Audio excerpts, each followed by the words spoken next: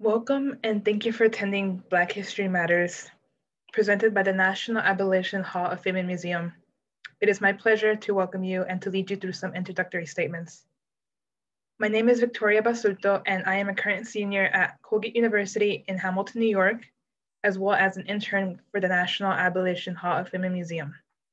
I will be facilitating the series of 28 presentations that will be released throughout the month of February 2021 and that you can view on our YouTube channel or on our website. The National Abolition Hall of Fame and Museum is located in Peterborough, New York, in the building that you can see on the screen where the inaugural meeting of the New York State Anti-Slavery Society was held in 1835. NAHOF's mission is as follows. The National Abolition Hall of Fame and Museum honors anti-slavery abolitionists, their work to end slavery, and the legacy of that struggle, and strives to complete the second and ongoing abolition, the moral conviction to end racism. NAHOF has worked in coordination with the Garrett Smith Estate National Historic Landmark, also located in Peterborough, New York, in the creation of the Black History Matters series. The following statement is the purpose of Black History Matters. NAHOF supports the racial justice movement seeking to address racial inequality, given the resonance with NAHOF's mission to address the second and ongoing abolition to end racism. NAHOF believes a significant number of Americans do not understand the current racial justice protests due to their unfamiliarity with 4 centuries of Black American history, because this history was either excluded or taught inadequately in schools. NAHOF knows that education is a powerful step towards ending racism, and that understanding the history of the enslavement and dehumanization of Black Americans provides critical context for the ongoing racial justice movements and the persistence of racism in America. Given NAHOF's commitment to strengthening knowledge of history as one route to confront racism, NAHOF will present Black History Matters, a series of crash courses covering some examples of neglected topics in Black American history throughout February of 2021. It is now my pleasure to introduce our speaker, Dr. Timothy McLaughlin. Dr. McLaughlin is Professor Emeritus of History at Cazenovia College and Vice President of the Cabinet of Freedom at the National Abolition Hall of Fame and Museum. Timothy McLaughlin served as Professor of History and Dean of the First-Year Program at Cazenovia College in New York. His favorite course, Race, Rights, and Resistance, was a seminar on Black history from the fight to end slavery to the ongoing struggle for equality within contemporary American society. Dr. McLaughlin was invited to become a member of the National Abolition Hall of Fame and Museum's Cabinet of Freedom in June 2010 and was elected Vice President in 2012. He lives in Eerieville, New York and St. Simons, Georgia with his wife and dog. The image that he provided of himself demonstrates him standing in front of the historical Harrington School, which he will speak more about in his presentation.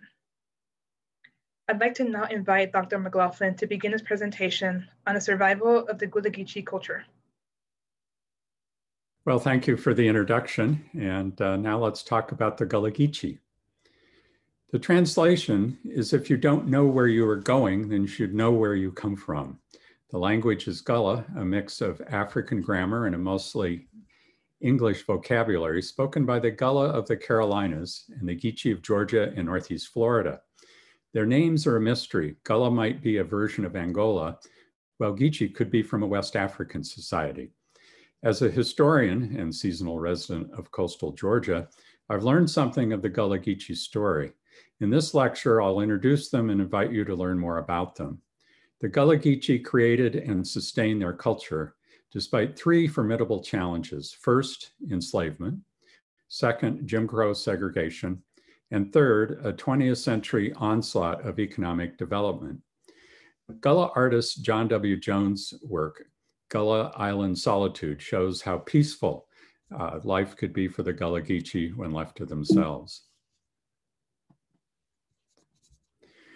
The rest stops along Highway 95 in South Carolina and Georgia feature this National Park Service map of the Gullah Geechee Cultural Heritage Corridor. The corridor, set up in 2006, seeks to preserve and share the contributions of the Gullah Geechee to American history. The Park Service calls the Gullah Geechee a unique people who retain many aspects of their African heritage due to the geographic barriers of the coastal landscape and the strong sense of place and family of community members. The Gullah, or Geechee, have held on to and amalgamated the traditions of Africa with the cultures they encountered both during and after enslavement. Besides history books on the Gullah Geechee, I'm going to draw on some personal experiences of two Georgia sea islands, Sapelo and St. Simons, for this introduction. Sapelo Island to the north is remote, reached only by boat. Thomas Spalding ran the island as a plantation before the Civil War. Afterwards, Geechee farmers bought land from his family. Until the 1960s, wealthy landholders, first Howard Coffin, then Richard J. Reynolds, owned most of the island. The state of Georgia now owns 97% of the land. St. Simons is much more developed. By 1800, there were multiple plantations on the island, and after the Civil War, the Geechee worked in the lumber industry and then tourism, but primarily relied on farming their own land, fishing, and hunting. Why enslave West Africans? Well, they grew a variety of rice that plantation owners wanted to grow in coastal Georgia and South Carolina. Africans with knowledge of rice growing were therefore in high demand. In the 1750s, after slavery spread to Georgia, the Charleston firm of Austin and Lawrence alone brought over 8,000 enslaved Africans to build and cultivate new rice plantations. Survivors of this trip across the Atlantic became the ancestors of the Gullah Geechee. These posters show the continuing demand for enslaved Africans who knew how to grow rice. On the left, a sale of newly arrived Africans in the 1700s. On the right, a sale of their descendants in 1857, about a century later. Rice held its value during slave times. African resistance to enslavement took many forms. In 1803, 75 enslaved Igbos from West Africa were brought by the ship York to St. Simons from Savannah by slaveholders Thomas Spalding and John Cooper. The Igbo rebelled and killed the ship's crew, but were trapped when the ship ran aground. Their leader convinced them to walk into Dunbar Creek at what is now Igbo Landing rather than live as slaves. Cornelia Bailey, in her book, God, Dr. Buzzard, and the Bolito Man, tells how the Sapelo community of behavior got its name. She says, the people on a certain slave ship didn't want to be slaves. They were not going to be slaves, and they ran off into the woods and stayed there, and they wouldn't come out. The old slave master said, just let them stay inside that woods until they're ready to behave themselves. Don't bother them, just take them out, food and water, just leave them alone. They eventually chose to come out and endure enslavement. Further Gullah Geechee resistance included actions ranging from sabotage of property to outright rebellion or flight. Until 1821, many fled to Spanish Florida and joined the Seminole. This 1862 Harper's Weekly engraving is of a Georgia rice plantation. You might want to pause the lecture to take a closer look at this image. Coastal plantations, like most Southern plantations, ran initially on a gang system where large numbers of slaves driven by overseers worked all day in the fields. Slave resistance led coastal planters to adopt a task-based system where slaves had free time once they'd finished their work. Once the rice fields had been cleared and the flow of water regulated by irrigation systems, slaves became involved in other tasks that helped make the plantation self-sufficient. Planters and their head drivers or overseers identified the tasks and who would carry them out. Basket making is one such task still done today. Enslaved artisans did a lot to make plantations as self-sufficient as possible. After the Civil War, the Gullah Geechee grew rice only for themselves.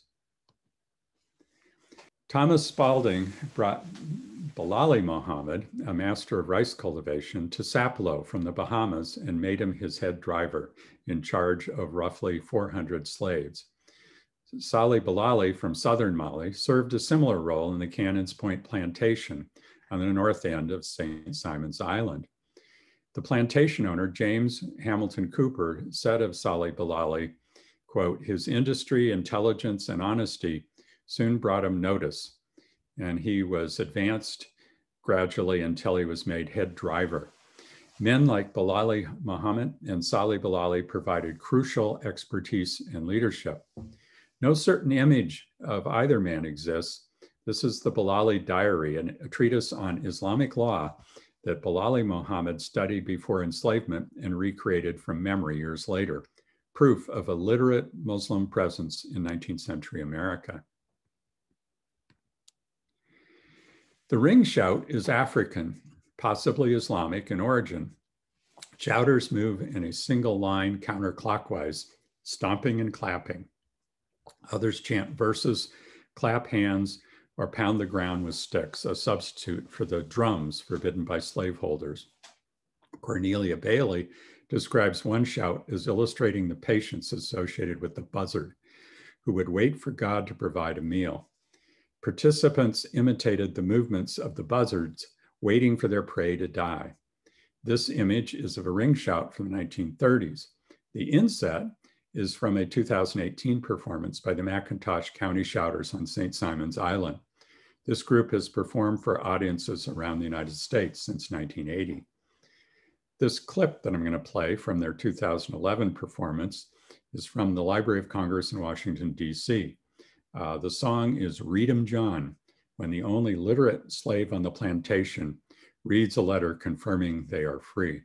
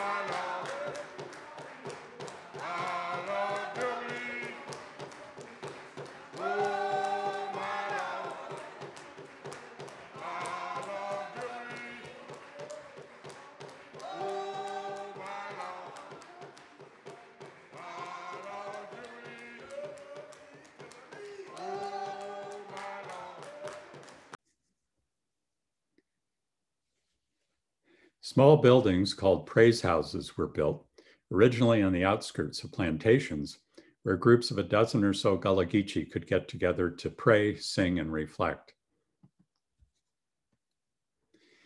1865 was a critical point in Gullah Geechee history. After meeting with Black ministers, General Sherman published Special Field Order Number 15 that gave freedmen 40 acres of land, not mules. The order applied to the Sea Islands and 30 miles inland from Charleston to northern Florida, a sizable chunk of the Gullah Geechee homeland.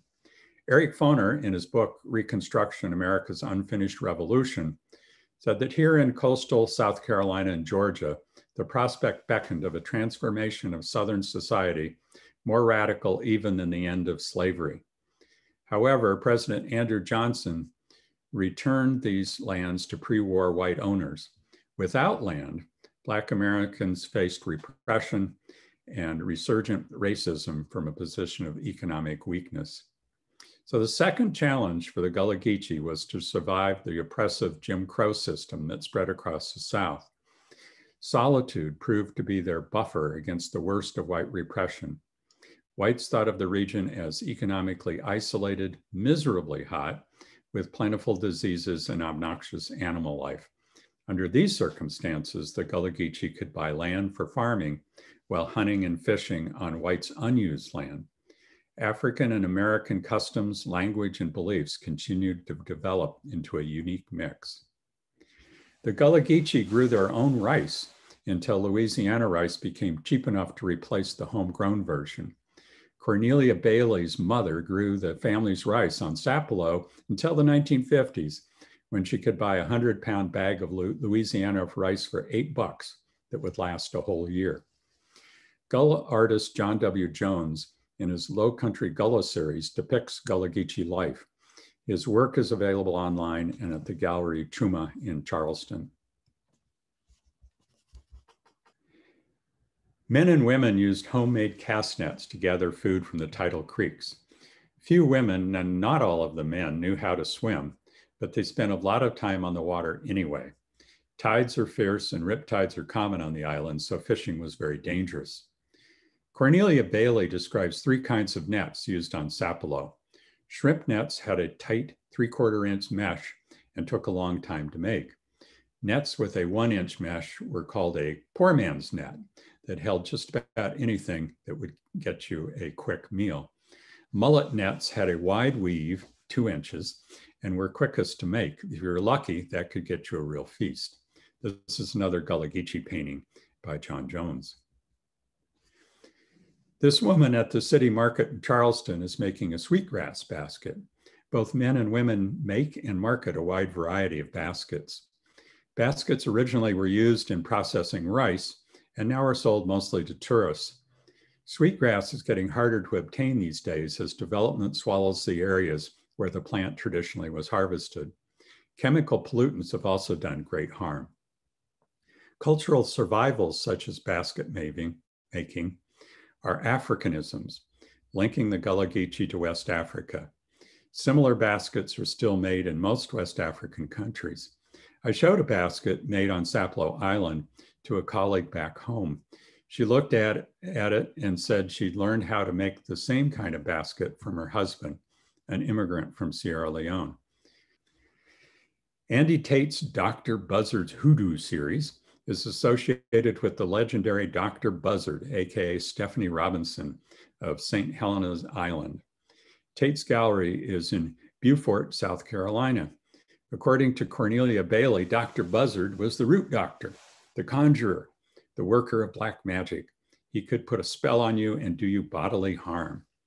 Sadie Riles talked about the less dangerous use of herbs for healing purposes. Sea islands either had the same plants as in West Africa or ones of similar appearance that could be adopted for use as medicine.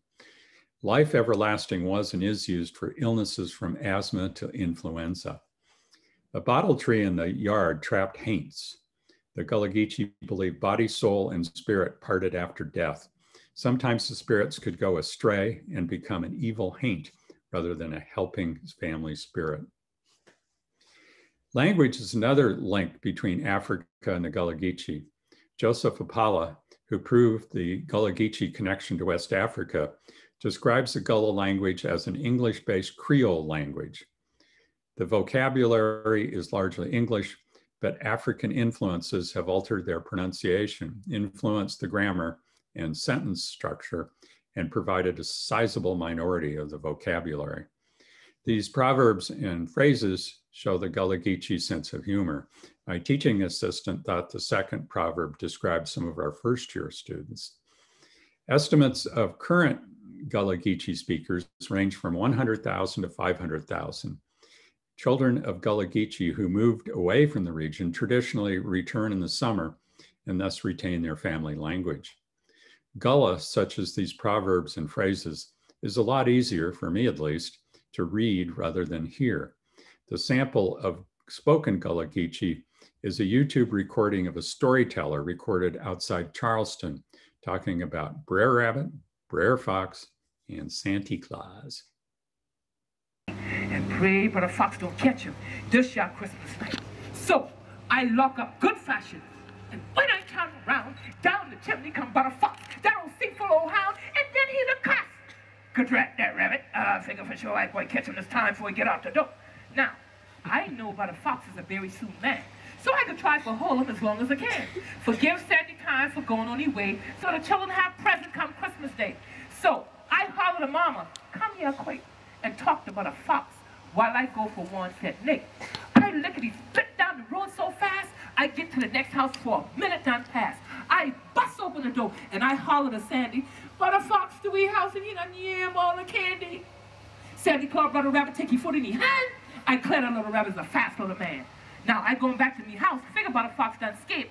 He's still there talking to mama about the sour grape. He make him manners though, that sly old dandy. Then he teeth the chillin' apple, they skyrocket, and they candy.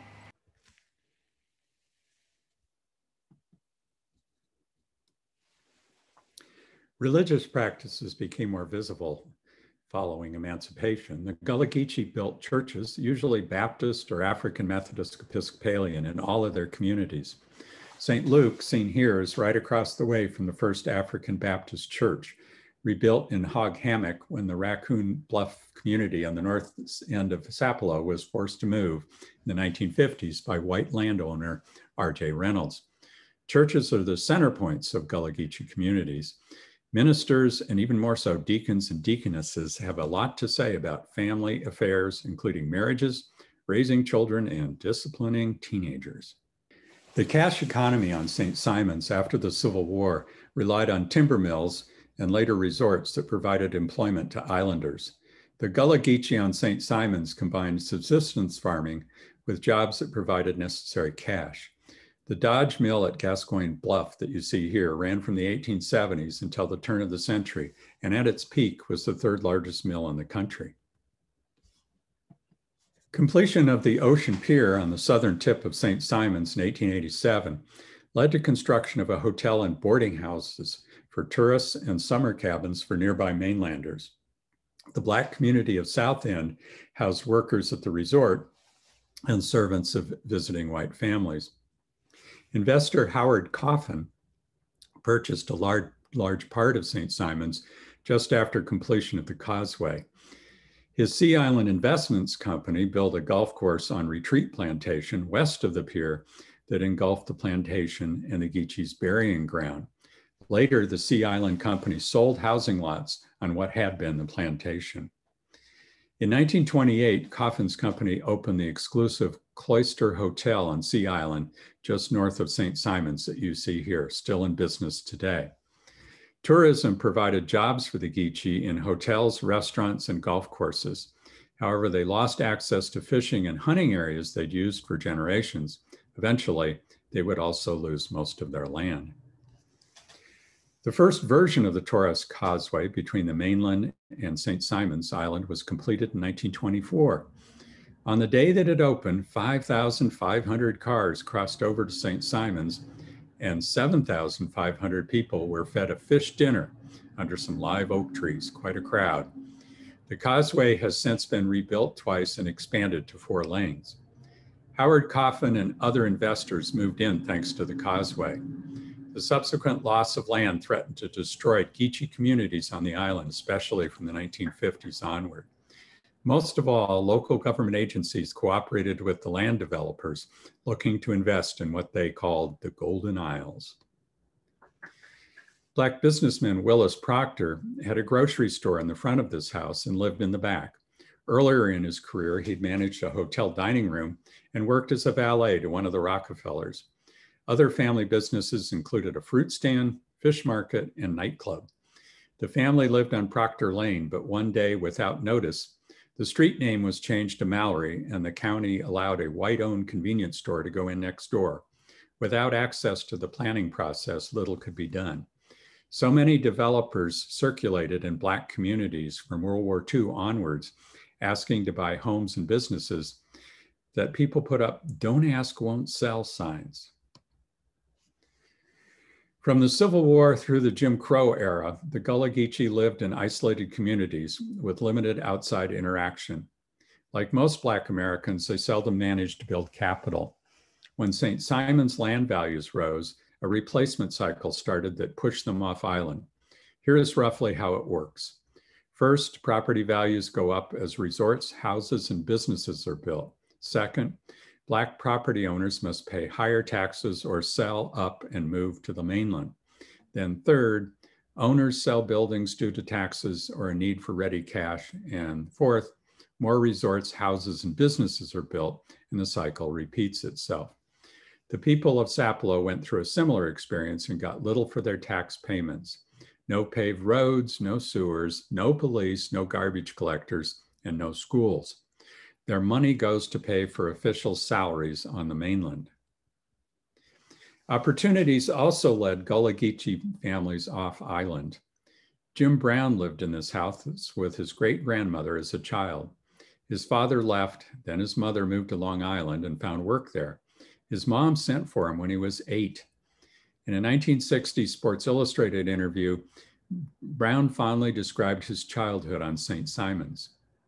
I guess we were supposed to be poor, but we weren't poor.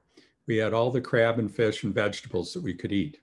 The house was small and weather-beaten, but hell, I lived well because there was so much family there, a whole community of people who cared about each other. Like other Gullah Geechee, he still came back south each summer to stay with family. He kept returning even after becoming a star for Syracuse University and then the Cleveland Browns. Nevertheless, he and so many others left home. Alan Bailey left Sapelo Island to play football at McIntosh County High School and the University of Miami before becoming a pro with Kansas City Chiefs. He currently plays with the Atlanta Hawks. Until her passing in 2017, Cornelia Bailey, a descendant of Bilali Muhammad, led the Sapelo Geechee community in their fight for survival. She also wrote the book on Geechee culture that I've mentioned several times, God, Dr. Buzzard, and the Bolito Man. Her stories are a great way to learn more about the Gullah Geechee. The Heritage Coalition raises money through events such as the annual Sea Island Festival, basically a big party. White residents show their support through financial contributions and attending presentations at Harrington School. Because many of St. Simon's Black residents come from off-island, the coalition focuses on a common African-American heritage while acknowledging their community's Gullah Geechee roots. Amy Roberts, the coalition's executive director, guided us through St. Simon's when we first arrived. Her new book is on the Gullah Geechee heritage of St. Simon's. My first guide on Sapelo Island, Chuck Evans, left the island to earn a master's degree. His mother left earlier to become an English professor. She moved back to Sapelo to be with her cousin, and our guide followed later. When I met him, he lived across the way from Cornelia Bailey, who was helping him learn more stories about island life. Kinship is a key to holding together the Geechee. Tours are a way to earn money either as a state employee or as an independent business person. Getting school kids to visit is a way to educate the outside world about Sapelo's Gullah Geechee community. The Grab All Country store shown behind our guide is the only convenience store on the island. Next door is the Trough, the only bar. The St. Simon's African American Heritage Coalition, led by Amy Roberts, and the Friends of Harrington School raised $300,000 to renovate Harrington School, a two-room schoolhouse built by the local community in 1925 with assistance from Anson Dodge, an Episcopal minister whose brother owned the Dodge lumber mill. The school is a near replica of the Rosenwald schools built around the South in the early 1900s by Julius Rosenwald, the Jewish American president of Sears Roebuck and Company, and Booker T. Washington, president of the Tuskegee Institute. The school is now a community center and museum. The Gullah Geechee have demonstrated over the years cultural resilience and adaptability in facing the challenges of enslavement, Jim Crow segregation, and the surge of economic development. The Gullah Geechee are fighting hard for survival through preservation and use of their historical sites, legal struggles to hold on to their land, and revived use of their language, especially by children. The Gullah Geechee are working to gain allies on the national, state, and local levels. Examples include the Gullah Geechee Cultural Heritage Corridor, the Friends of Harrington School, Sapelo Island Cultural and Revitalization Society, and the educational tours they give of Sapelo and St. Simon's. I'd like to thank Dr. McLaughlin for that educational presentation.